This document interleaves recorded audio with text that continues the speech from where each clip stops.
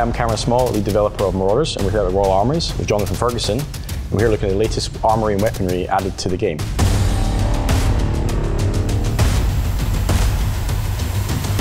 So we have another exclusive here for the game. We'll be looking into nail weaponry. Now initially we wanted to add it as a mechanic because we thought it would be dead silent. Now I'm not talking about, I found out afterwards that that actually ends up just being a bullet casing with ignition running and it fires the nail, so it's just as loud as any other bullet. But this one is different. Well, there's difficult with this thing because it's so it was effectively classified until very recently. It's well, a lot of the details are still not accessible. But we do know that there are two broad types of ammunition. One of which is for firing underwater, which we'll talk about in a minute. But the other type is allegedly it's a form of suppression, and you can look up the patent. So this isn't secret. You can look up the Heckler & Koch patent for it is their product for the out of water ammunition, and that is a bit like if anyone's ever seen the Russian captive piston system, where it contains the gas in the cartridge. So it's essentially shooting out the projectile with full force, but then it's keeping all the gases in the round instead of dissipating them into a suppressor and then letting them leak out slowly.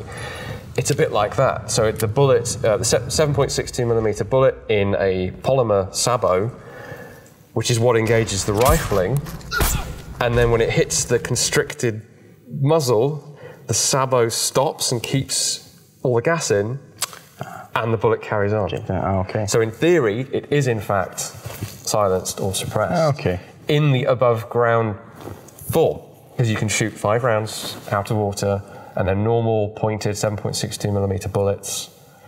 So there's that, and then there's the underwater version, which is its primary purpose. I mean, that's enough reason for us to stick that as the lore, and that's why it's going to be quiet. So that's fine with me. That for your universe, that could be the main reason it was invented. Great, I'll take it.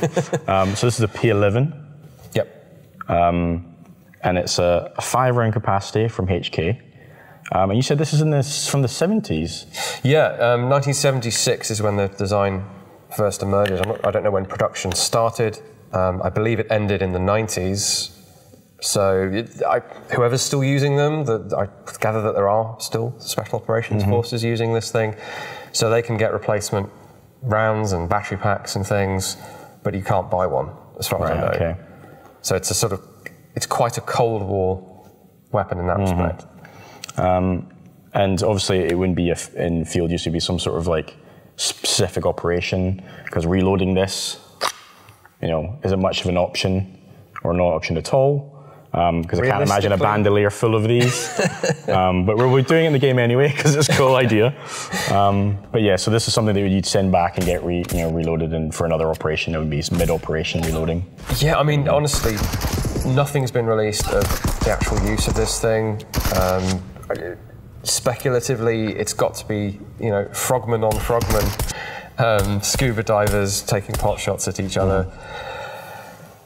And therefore, would you even have the load carrying capability to carry a spare? I mean, the designers have given you the option, so you could carry one spare. Yeah. Maybe your spare would be for firing out of water, but then, I don't know. We know so little about the actual tactical use of this thing. Yeah. We have to sort of say what we see, and what we see is a sealed, electrically fired, 5-round underwater gun firing. I think super cavitating.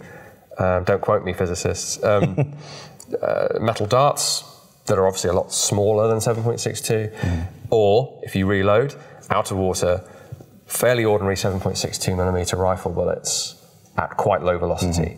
So to be clear there, we wouldn't call it the ammo nails, we call it metal darts is the proper designation. I mean, flechette is another term for these things. I'd probably go with flechette. Okay, but just make it clear that it's not the slug or... Definitely not for banging into planks of wood. So I wouldn't call them. Nails, Especially with crafting our game is very confusing. Unless you want to tribute, of course, the Quake game. Oh yeah, the nail gun, yes, of course. So the other 2 guns within this series, so we'll introduce the metal dart ammo, for instance, and 2 other weapons that we come across with it. One being the SPP-1 and the APS underwater rifle. which I believe are both Russian design. Yep.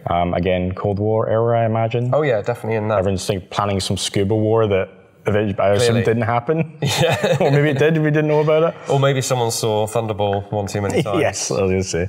I mean, outside that, this is very James Bond, but yeah, so this capacity is 5, the SPP1 is a 4, I believe, and the APS on Aurora rifle is in the 20 above, I believe. So this would be like a mid-range of that series, like very deadly. But one major change we're going to do, and again, I'm going to have to upset you, is to either turn it into a stamped steel design or bakelite the whole thing, or maybe a little tiny wooden grip around here with electrics running through it. Health and safety of that. But we don't have health and safety in space, so you can do what you want. But if you were to remove this kind of plastic aesthetic, I'd say, what would your guidance be? I mean, if you take the plastic away from the P11, you haven't got a lot left. No, just the metal darts, I imagine. Well, so the outer water version still has like steel barrel liners with rifling in. I've actually never seen inside the dart version. We have a spare unit we'll have to take apart at some point. We might have a live one somewhere. But yeah, there isn't a great deal more to it. Obviously, there are metal components. You could replace, like maybe with a more primitive polymer, would be my recommendation. You could maybe even make it a brown, visibly kind of Bakelite-y. Yeah, I love it. Yeah, polymer. Perfect. You said it. I mean, if you could make it out of fabricated metal. The problem is, if it's still designed to fire underwater, that's the thing that will inform you, because you couldn't really seal it against the water if you made it out of stamped steel. Not easily. So for me, if you want to preserve what this is, but put it on a parallel universe tack, the way to do it would be with a primitive plastic and probably some asbestos to seal the water out. Nice. They're fully suited up, so it's not a huge issue with asbestos, but thank you for the permission. We will do that. Well, you did say no health and safety. Yeah, and there is no health and safety in space. Yeah, great. Awesome. Thank you.